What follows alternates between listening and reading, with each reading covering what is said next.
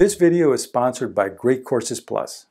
Imagine taking a notebook, a plastic bottle, a toaster, and a glass container and burning them in a fire. If the fire was hot enough, all the materials in these four things would break down into a gaseous mixture of molecules and atoms. If you make this fire hotter, all the atoms would break down into their component electrons and neutrons. If you go hotter still, these particles would break down into the fundamental particles of the Standard Model, things like quarks and leptons. And if you go even hotter, we're talking astronomical temperatures around 10 to the 31 degrees, or about 1,000,000 trillion degrees Celsius. All the quarks and leptons of the four fundamental forces of nature would break down into one entity, a kind of soup where all the fundamental particles and the underlying forces responsible for their behavior would meld into one. This is what is believed to have existed at the moment of creation, at the moment of the Big Bang. All the particles and forces of our reality came from this primordial soup. But this is the story of the four fundamental forces of the universe that, as far as is known, control everything in the universe, every movement, every phenomenon, and every process you can possibly think of. What is the nature of these forces? How do they work? And where did they come from? That's coming up right now.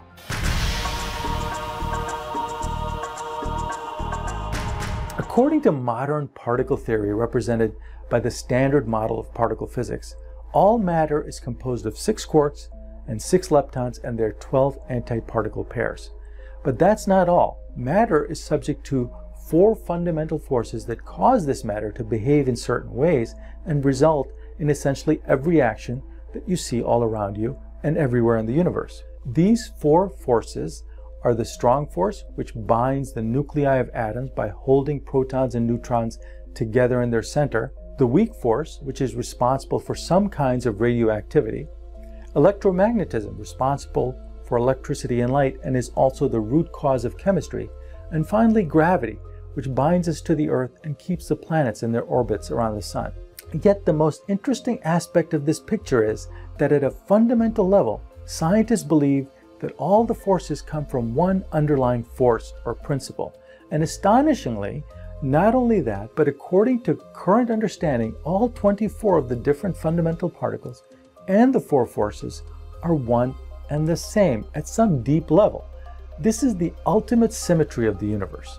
Perhaps the best way to understand this and how these forces emerged is to visualize what happened at the very beginning of time, at the Big Bang, when everything was one. Time began not at 0, but at the smallest measurement of time that can be represented by our models of quantum mechanics, and that is Planck time. This is not 0, but pretty close from our perspective, 10 to the negative 43 seconds. This is not to say that nothing existed prior to this, but it is just the limit of our knowledge. We are ignorant of anything that might have occurred prior to this first epoch of existence. So this is aptly called the Planck Epoch. All the forces and particles were one and the same, in a point smaller than the size of a proton. Gravity is thought to have separated from everything else shortly after this time period. So it was the first force to separate out from the other 3 forces.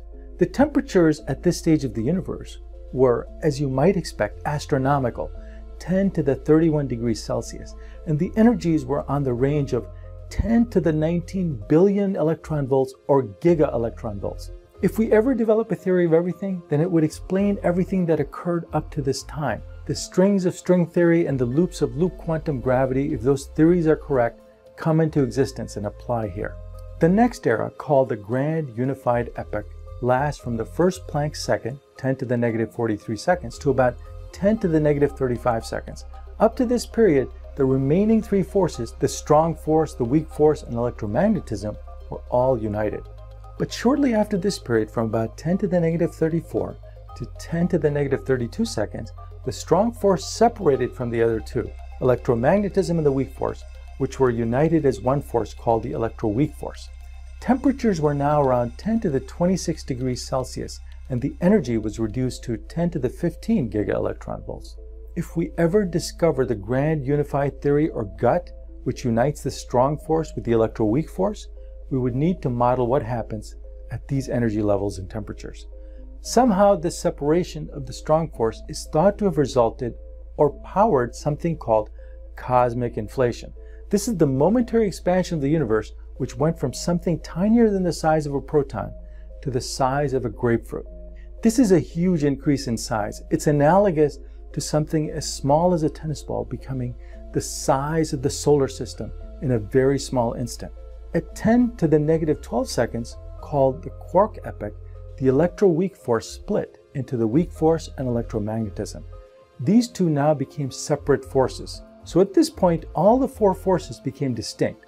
The temperature of the universe cooled to 10 to the 15 degrees Celsius, and energies are about 100 giga-electron volts. We know a lot about the universe up to this era because such energy levels can be easily modeled in particle accelerators such as the Large Hadron Collider. So our understanding of the electroweak force is fairly robust. The Higgs field also exists at this stage as well. How do we know? Because about 100 giga-electron volts was needed to create the Higgs boson, and this can be done at the LHC. Now fast forward to today, 13.8 billion years later, where the average temperature of the universe is negative 270 degrees Celsius, and energy is on the order of 0.25 electron volts. Let's look closer at the four forces, and let's start with the two we are most familiar with, gravity and electromagnetism. They are similar in that their mathematical formulas look nearly identical. Newton's law of universal gravitation can be expressed as the following, where g is Newton's gravitational constant. Coulomb's law of electrical force between charged bodies can be expressed as the following, where k is Coulomb's constant. The first formula tells us that the gravitational force between any two bodies is proportional to the product of their masses and inversely proportional to the distance between them squared. Notice that the force extends infinitely far. This means that the Earth has a gravitational effect on not just the Moon and the other planets of our solar system, but also some effect on every other massive object in the universe. Mind you, this is a very small effect because the r in the equation would be very large for things very far away. So the force would be very weak, but it is non-zero. And since gravity affects anything with mass, this effect is the most influential force on a cosmic scale. But almost everything I just said also applies to electromagnetism. The electrostatic force between charges extends also infinitely far away. This means that a charged particle on Earth has a non-zero effect on a charged particle near Proxima Centauri, our nearest neighboring star, and charged particles everywhere else in the universe. And this force is much, much greater than the force of gravity. In fact, the magnitude of electromagnetism is 10 to the 36 times greater than the magnitude of gravity. So why isn't electromagnetism the most dominant force in the universe? The reason is because on large scales, electric charges of large objects tend to cancel each other out. Large objects tend to be neutral. So since a charged particle can only affect other charged particles, this force is mostly non-existent at large scales. If large things were not electrically neutral, this force would completely dominate our universe. But electromagnetism still has a big influence in our world. It is responsible for the nature of light, and it is the main force responsible for all the biochemistry taking place in our bodies and the rest of Earth. It's the basis of all chemistry. So now you have to ask, if electromagnetism is so strong, then what keeps multiple protons, each of which are positively charged, bound in the nucleus of atoms? According to Coulomb's law, if you do the calculations, the two protons of a helium atom experience a force equal to about 20 pounds. For something as small as atoms, this is a huge force. They should repel each other and fly apart instantly. The reason that protons don't fly apart is because they are kept glued together with a force that is even stronger than electromagnetism, 100 times stronger. And this force is creatively called the strong nuclear force. It is the strongest force in the universe. However, it extends only as far as the width of a proton. Remarkably, it is very small or non-existent beyond this length. This force has been described as Velcro. When two protons are really close, the force keeps them strongly bound together. But when they are further apart than the width of a proton, it's about non-existent. This force is not simply the opposite of electromagnetism, though, because it is also responsible for holding electrically neutral neutrons in the center of atoms as well. Even though this is a force we can't directly experience, the world has experienced its effect. How? Because you see, the release of this force is the energy behind nuclear bombs. The fission and fusion of atoms releases huge amounts of binding energy from the nucleus of atoms, which results from the strong force. The binding energy of this force is in fact responsible for most of the mass of any object, not the Higgs field as you might have thought. And when this binding energy is released, the mass of the atom is converted to energy in nuclear reactions. Then we get to the weak force. This is responsible for a type of radiation called beta radiation, which is the emission of electrons or its antimatter equivalent, positrons.